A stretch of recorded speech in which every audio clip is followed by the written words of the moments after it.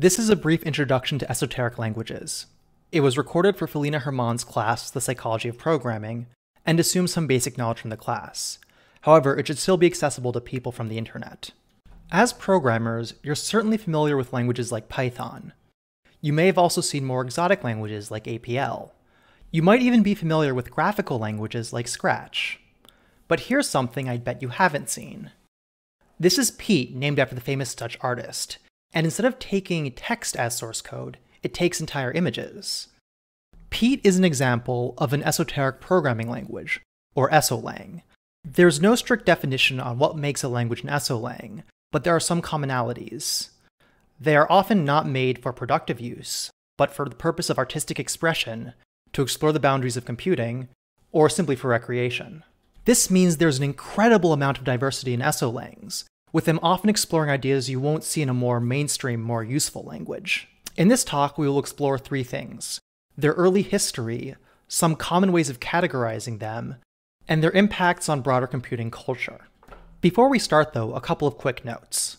First of all, I wrote a supplementary page for this talk. There you can see more in-depth descriptions of some of these languages, as well as links to code samples so you can explore them yourself. Second is a disclaimer. I'm not actually part of the esolang community. I've only made one esolang in my entire life, and it wasn't a very good one. I try to do my due diligence in all my research, but I cannot guarantee that everything is 100% correct. Let's begin with some history. While there were some precursor languages, the modern esolang culture ties itself back to 1993, when Wouter van Oortmersen, whose name I almost certainly butchered, released False. Wouter had two design goals. First of all, he wanted to make the smallest compiler he could. In the end, the compiler for False would be only 1 kilobyte. Second, he wanted to make the language as confusing as possible, so he made it look like this. I'm not going to try to explain how this works, I don't know. False inspired two other programmers, Chris Pressey and Urban Mueller, to create their own esolangs. Chris Pressey went in a very different direction than False, which we'll see later, while Urban Mueller tried to take it to its extremes. Mueller realized that by making a language with just 8 essential instructions, he could write a compiler that's just 240 bytes in total, small enough to fit in a tweet. Having only 8 commands also made it extremely difficult to actually program in, turning even simple programs into a mind-bending puzzle. For this reason, Mueller called this language brainfuck.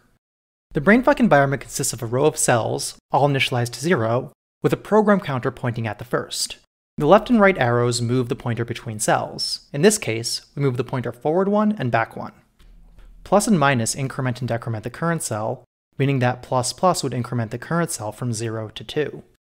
The two bracket characters form a while loop, where the only possible conditional is this cell 0? This loop will decrement the current cell until it's 0, at which point we end. There are also two IO commands, comma and period, that read and write to the current cell.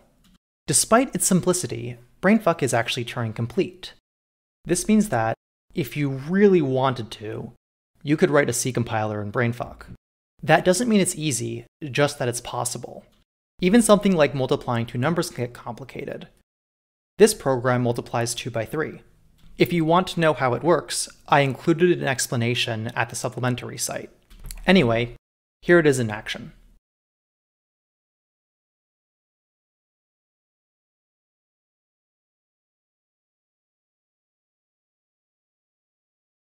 Brainfuck caught on very quickly. The funny name and unusual language helped a lot here, but Mueller also ran Aminet, which at the time was the largest public software repository. This gave him a very large platform, which I argue is a major reason why brainfuck spread. Many of the people who encountered brainfuck decided to start writing esolangs themselves, often starting with creating a trivial brainfuck derivative. That's when you have the exact same syntax and semantics, but change the actual tokens, the string tokens, used to represent commands. For example, you can replace the tokens with monkey sounds, or moos, or white space. I don't think these are very interesting, but they did act as a gateway for people who wanted to start making esolangs. And many of the people who made trivial brainfuck derivatives would go on to make more interesting things. Each esolang I brought up so far was created by a single person. In fact, most are. So the goals of esolangs can vary as much as people do. Purely for the purpose of this talk, I'm going to introduce 4 reasons. The first two are recreation and comedy. We won't be talking about those. The third are what I call computationally interesting. These are esolangs that take a novel approach to writing algorithms and implementing behaviors. Brainfuck counts as this. The fourth category is what I call transgressive programming. These are languages that challenge our notion of what it means to write a program. In particular, I'll talk about what's called multicoding. That's when your source code is also something else. For example, with Pete, it is both source code and an image. I want to be clear that these aren't well-defined categories or even accurate ones. A language can belong to multiple of them, it can belong to different kinds of categories. I'm just using these because they're a useful lens for this class. So let's talk about some computationally interesting esolangs. Computationally interesting esolangs are still recognizable as computer programming languages, but ones that require a radically different approach to solving problems. In the case of Brainfuck, that was done by the ultra-minimalist syntax. Even something as simple as multiplication is fairly involved. I mentioned that Brainfuck was one of the two languages inspired by False. The other one was Bifunge, which came out the same year. While the overriding design principle of False and Brainfuck was to have a minimal compiler, Bifunge was designed to be as hard as possible to compile. It could be interpreted, but not compiled.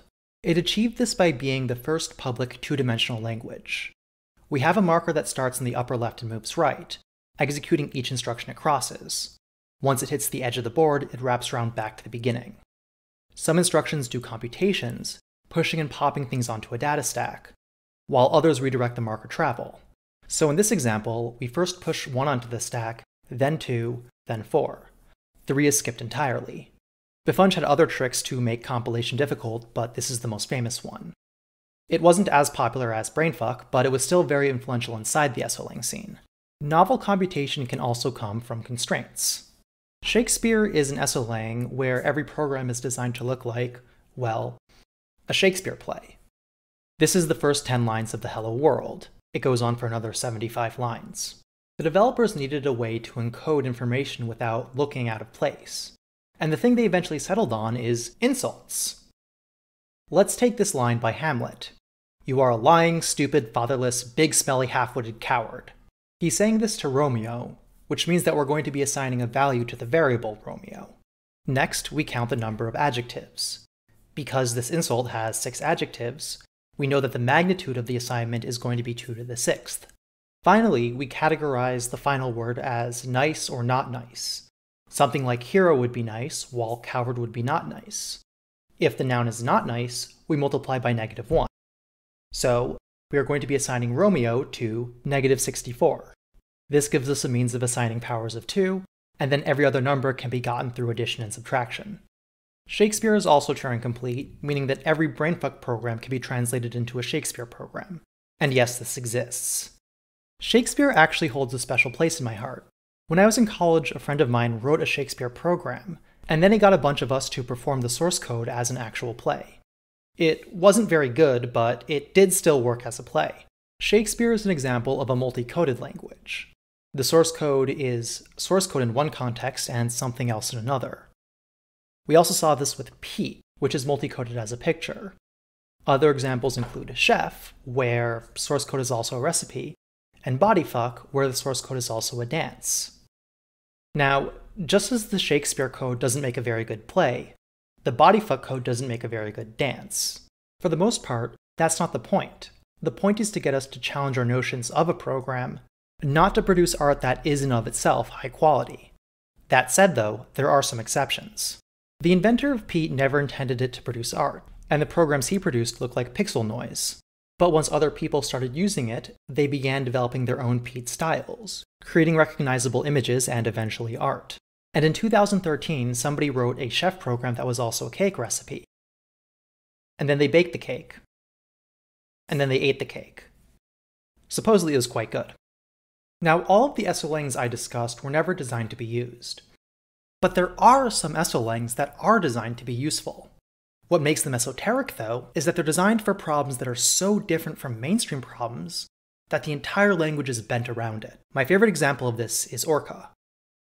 Developed by 100 Rabbits, a pair of artists who live their lives on a boat, Orca is a language designed for live coding music performances. Since it's built around an extremely specific problem, Orca has a very unusual cognitive model. Here's a quick demo. Okay, time for the live coded portion. This is Orca. It's a programming language and environment for live coding MIDI instruments. This is a grid of cells that we can put symbols on to both do computation and send messages. Following NetHack rules, we're this @ sign, and we can move around on the board. When we press letters, we put them on the board too. If I press capital R, that is the random command. It will randomly pick some things. If I now put down here lowercase a, lowercase h, it will randomly select between that range of letters exclusive on h. Now I'm going to make this a lowercase r. What that does is it only has this activate on what's called a bang, essentially a signal received. Otherwise it activates every frame. Now I can send a bang either manually or by sending a signal. Every time I do this, you see that it changes the value of the random output. I can also create commands that also bang. The D command, or delay, creates a bang every frame with the ability to control with inputs how often it is. I'm going to actually copy this and move it up one.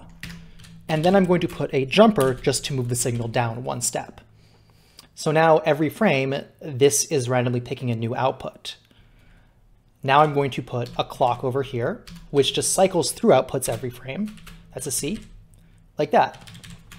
Then I'll put another jumper, so now we have both of these things on the same line. The reason I'm doing this is because the semicolon is the MIDI command. I'm now going to put a 3 here. First value is going to be the channel, second value the octave, third the note. Every time a signal bangs here that activates the MIDI, it will then output this signal to whatever MIDI instrument you've configured here, like that. As you can probably imagine, we can create larger, more complicated instruments with larger, more complicated controls, and that's Orca in a nutshell. Now, you might have noticed that I didn't actually showcase music in that demo. That's because I don't have the equipment or any musical skill whatsoever. Fortunately, my friend Richard Whaling, a digital musician and the author of Systems Programming in Scala Native, is also an accomplished Orca programmer. With his permission, here's one of his pieces.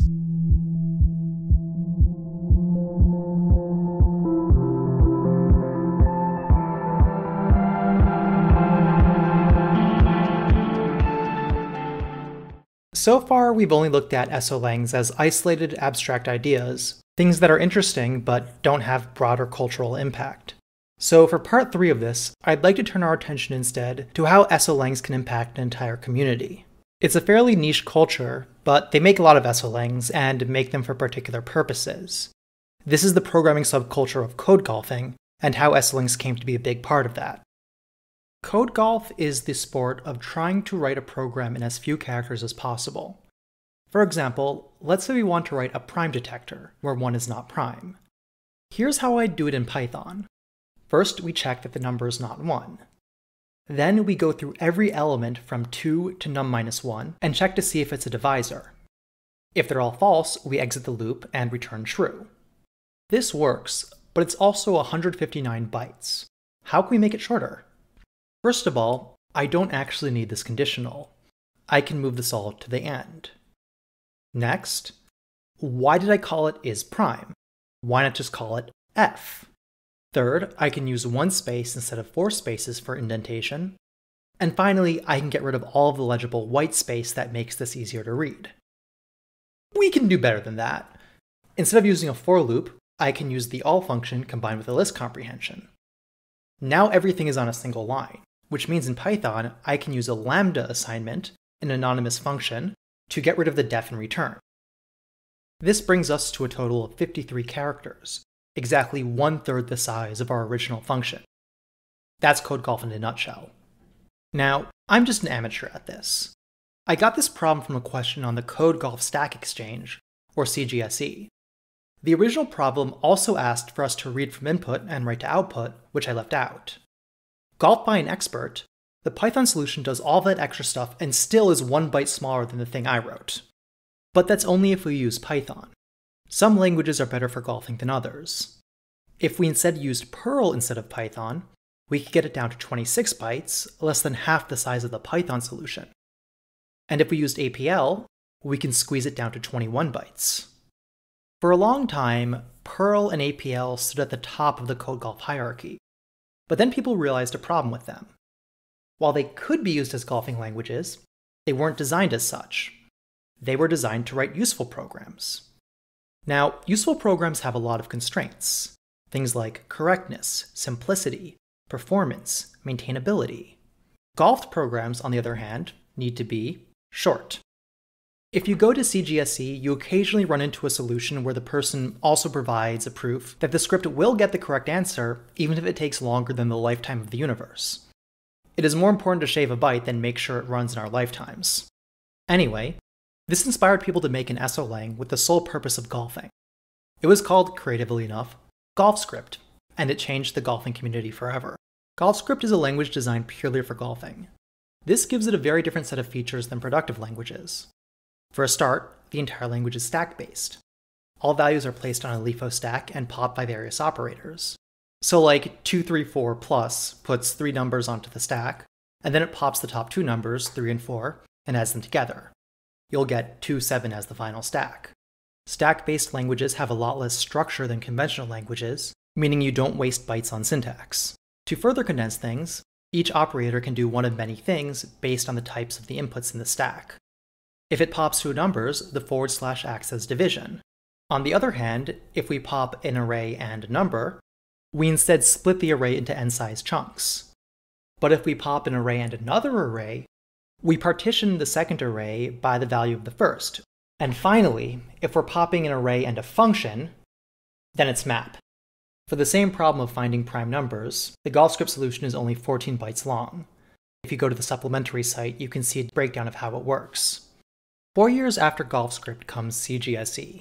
Being part of the Stack Exchange network, CGSE brought the golfing hobby to the masses. It was also the first golfing site that had a more form of community building in the comments, chat rooms, and meta. People would not just submit GolfScript solutions, but also explain them, which significantly grew the user base. Then people got the idea that GolfScript itself wasn't going far enough. Maybe you could make an even more compact golfing language. There are 2 quote-unquote obvious improvements you can make to GolfScript. The first is the use of what I call opcodes. Certain problems come up surprisingly often in code golfing, such as prime factorization. So it makes sense to get all the prime factors into a single character. In the language Pyth, that character is capital P. Then, given that the right brace is membership test and capital Q is the input, this 4-character program is just, is this number in its own prime factorization? 4 bytes. The other significant improvement comes from expanding to arbitrary Unicode characters. GolfScript and Pyth only use ASCII characters. The language Jelly, on the other hand, uses all Unicode characters, which gives it a lot more space for opcodes. Jelly assigns the capital ASH digraph to mean, is this number prime? With that, the solution is only 2 characters. Unsurprisingly, these languages were very controversial. Many people were already complaining that GolfScript and APL sucked all the fun out of golfing, and super golfing languages only added fuel to the fire. Here's where something I love happens. Somebody, we don't know who, created art. In this case, the art was an esolang called MetaGolfScript. And here's the same problem in MetaGolfScript. 0 bytes. Okay, to be fair, it's only 0 bytes in this MetaGolfScript. MetaGolfScript is actually an infinite family of languages. Each language is identical to GolfScript, unless you have the empty input.